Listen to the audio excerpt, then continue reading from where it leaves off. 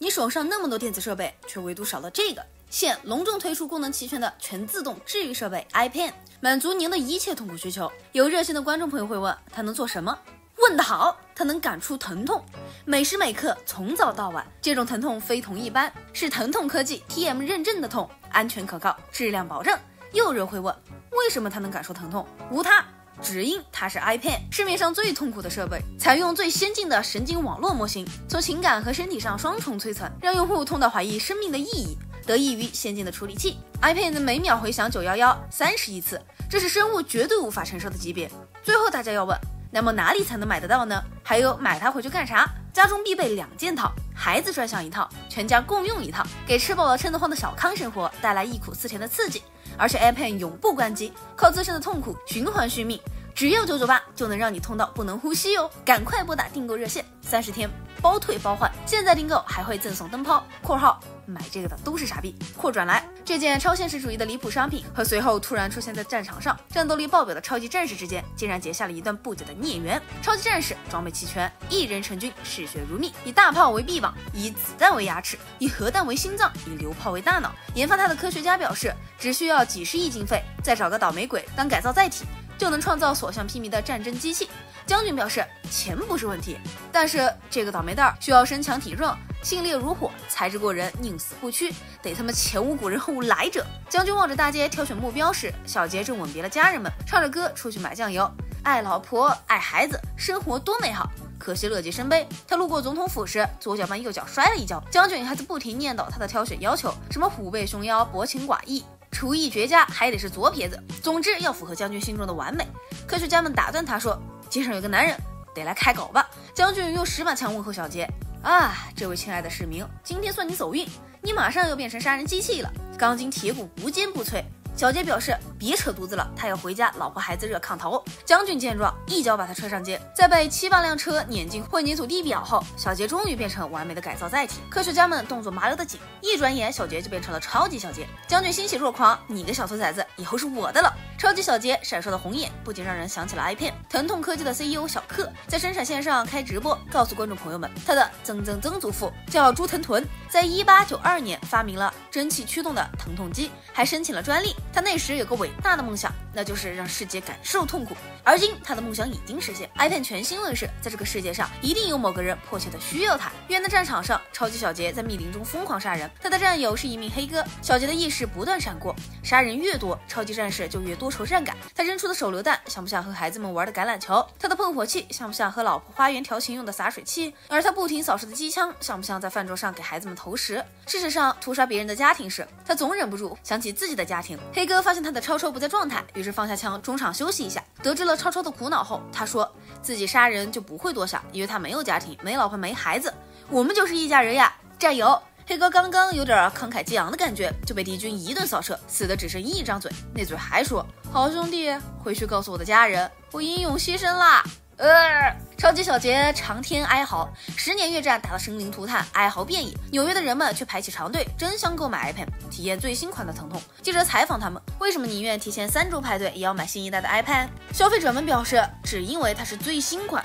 有什么新功能，有什么新花样，无所谓，只要给出最贵的价格，让他们掏空钱包买来新潮时尚，好跟别人吹牛逼就行。超级小杰从战场上回来后，将军对他大为赞赏，表扬他屠杀了一整个国家的光辉事迹。表扬当然不能停留在口头，还得体现在待遇方面。将军说：“好了，没你的事儿了，回家待着去吧。”超级战士光荣退役，没工资，没退休金，没养老保险，再就业问题自己解决。虽然他好像失去了一切，但他还有个家可以回呀。超级小杰还没有到家，就在街上因为听见汽车轰鸣声，战争后遗症发作，枪杀了一条街的人。其他路人看了看满地尸体，拍拍手冷笑一声：“死得好，臭蠢们！”邻居们避之犹如恶鬼。超级小杰迈进家门后，发现老婆脸色古怪，他勉强一笑，说自己失去了身体，上战场干了坏事，但好在他回来了，可以回归正常生活。老婆却不得不告诉他，这个家没你的味道了。他那死的只剩一张嘴的战友黑哥，被科学家改造成了超级老爸，帮超级小杰当了一家之主。超超勃然大怒，这臭老黑真不是东西啊！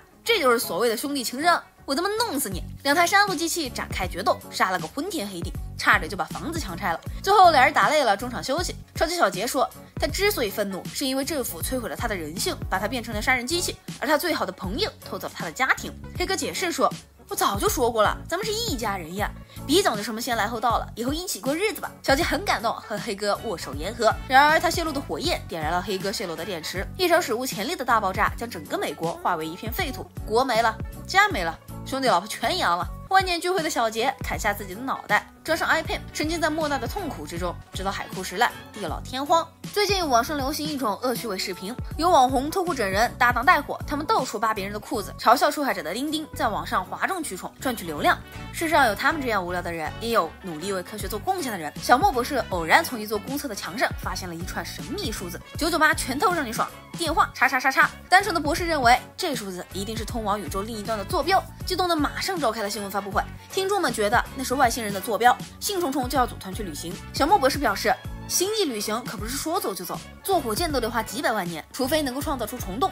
这时来了一位自称科学家的富二代，用挥金如土的才能让听众相信他能人为制造虫洞。发布会结束后，小莫博士指责富哥剽窃自己的科研成果，富哥呵呵一笑，要合作，从今以后他出钱，小莫出力，咱们把这事给搞定了。项目经费需要100亿，富哥还找将军拉了赞助，说这研究完成后，穷人会越来越穷，还会影响国内的旅游业发展。将军大喜过望，搞破坏正合我意，不就是100亿吗？他再加个0，让国会拨款1000亿给虫洞提速。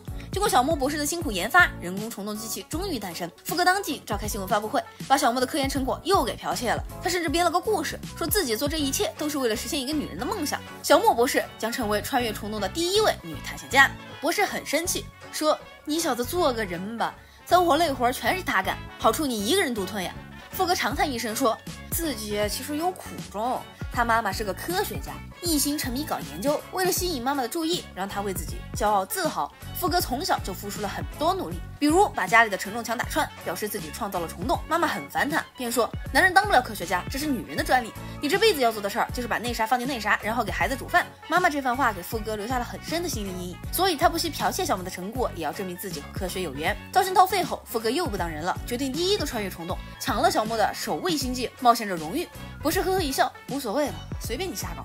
虫洞开启后，富哥傻眼，这玩意儿比小拇指还小，人根本没法穿过去。富哥心想，这是天意啊，注定了只有男人才能完成这一光荣伟业。他一脱裤子露出小丁，挺枪上马，毅然决然地走上前，他要干了虫洞。周围人都看傻了，油然生出一股敬佩之情，还有人大喊：“别露了套套！”富哥说：“我可去你的吧！”这时候需要亲密接触，囚禁啦！整个世界都在富哥眼前闪耀。他进入了星际直播间，两位外星网红嘻嘻哈哈地说，他们专门用小黑洞当循环洞，引诱各个星球的死变态。经过他们的评比，一致认为富哥的小丁最抽象。下期更多精彩，这里是星际整人洞，记得订阅我们哦。直播结束，虫洞关闭。问题是，富哥还没来得及出来。从那以后，他就瘫了，变成了霍金2世。